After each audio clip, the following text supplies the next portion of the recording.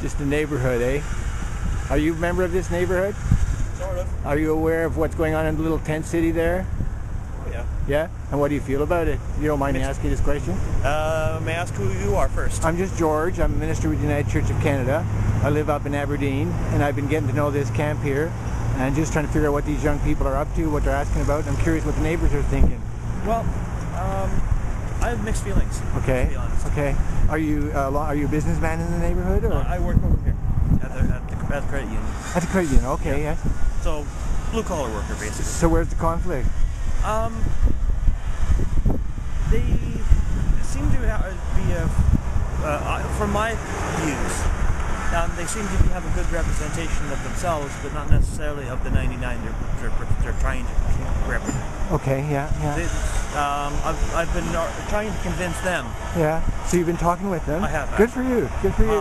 Convince them that they need to have more fine goals. Like their goals are trying to change government, trying to change this, trying to change that, but they don't really know how to change it. Okay.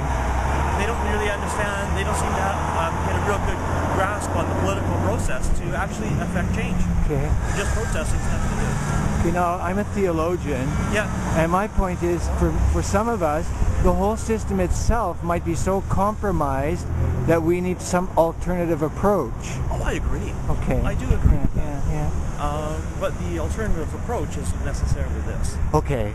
So again, as a theologian, for me, this represents a symbolic action, which is being undertaken all over the earth. Yep. By a group of basically young people. Oh, I agree. And they're eager for something to be different. Yes. And something to be better. Yeah. And you agree with them on that? I agree with them on that. Ah, thank you. What they're doing is they're getting people talking. Yeah.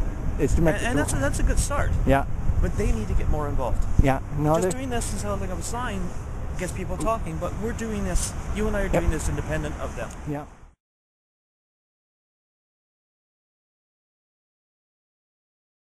Hey. Morning. Have you got anything that, if you could say anything at all you wanted to say to the world, what would you say right now? We as a group are doing a neighborhood trash cleanup. Awesome. Part of the group is down there. Awesome. Yeah. Good fortune, good day. Yeah. All right. See you. See you. Good day. Bye. George. Hi. What up, buddy?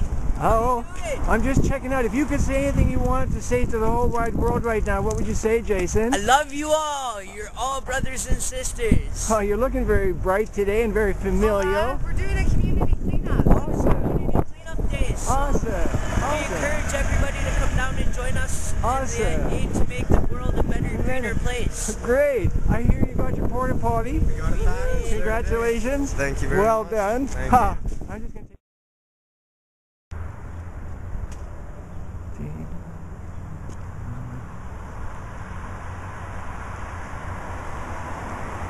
Sir. See, how are you today? Mr. George. Hi, Mr. Gene. Gene. Hi, Mr. Gene. How are you? Good. Thanks.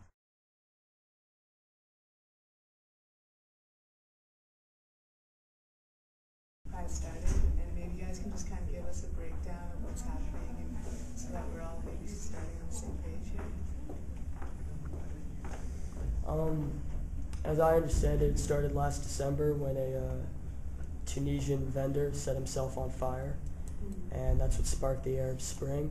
And we've had the collapse in global economy since 2007, so it moved to widespread protests that have been ongoing since 2008 in Greece. And the 15th of this past May was the start of the Spanish Acampanadas, which are these massive sit-ins that happen in Madrid and Barcelona, like these incredibly massive general strikes to protest the austerity measures that have been put in as the European Union faces its debt crisis. I know for everyone growing up this past decade, there's been a real sense of apathy, and hopelessness and whatever. And then Adbusters put out the call that it's about time that we take back Wall Street because our nation, our species, and our planet is in grave crisis. So, thousands of people massed in Wall Street September 17th, and everyone brings a different thing to the table, Antarctica, this is a totally global thing, where essentially people across the world have decided that for millions of different reasons, the system that we're operating under, whether that's our economic system, our environmental system, our social system, all of these systems are no longer working for us, and we all have visions of a better way.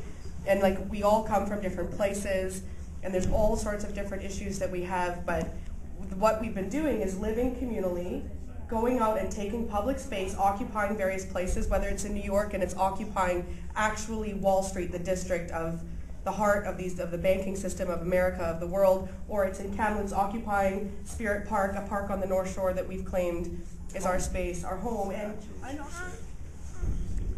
I'd like to see more community-based living over monopoly-based housing. Cool. I'd like to see a different way that people relate to each other in terms of realizing that we've all evolved through 13.6 billion years in order to create this moment. And this moment is that special that you need to make it the best one possible and acknowledge that that other person that you're with is also a co-creator of the best moment possible. Our brothers and sisters in Africa be able to take advantage of sustainable water systems, because the privatization of water is causing thousands of people to die on a daily basis. I'd like to see water cost less than gasoline. Same boat. I don't want to pay for water. Like, we live in Canada. Water, we've always just had it, and it's starting to get taken from us and sold. We could end up in the same place, and I definitely don't think water should be something people need to pay for. I'd like to see greater environmental protection. I think more is being taken out of the earth than the people need, and it's wasteful in so many ways. In the same kind of area, I'd like to see a change in consumption. I think we're taking all our resources and taking them for granted, and they're disappearing.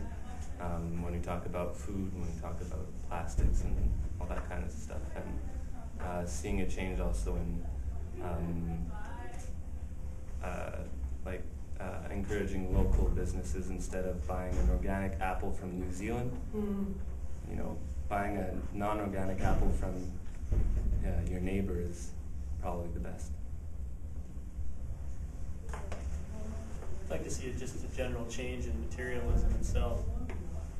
Less materialism, more individualism. Yeah, I never want to see another billboard again. I hate my billboards. Well, we can organize direct action about such things. Because legal system for where now it seems that laws are now the morals. I think it should go back to where morals are the laws. Well said. I want to see a return of the commons. I don't want to see fences everywhere and people yelling at you to step off land.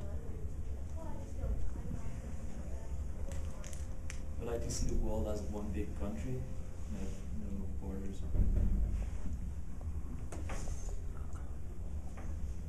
Come in and have his sit down, guys. There's one free seat here.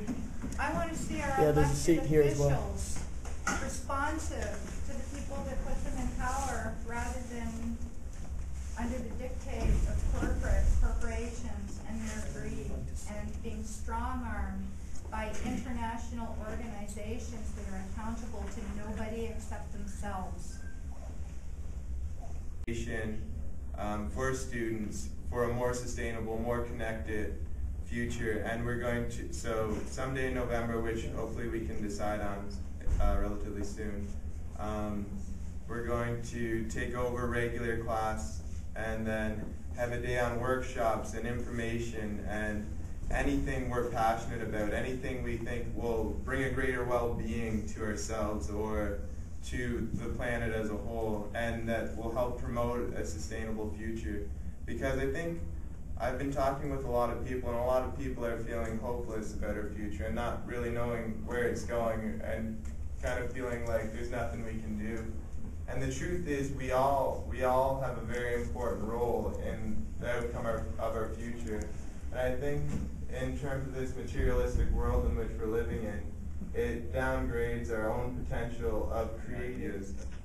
Just one more piece of advice that I observed from the next student occupation. We were doing a lot of things like culture jamming, you know. So I'll work over one with you. When I say mic check, you say mic check, and then People's you voice. repeat, and it's like using the human megaphone. So mic check, Mic check. mic check, Mic check. I believe. I believe. It's time. It's time. to end class. To end class. Do that like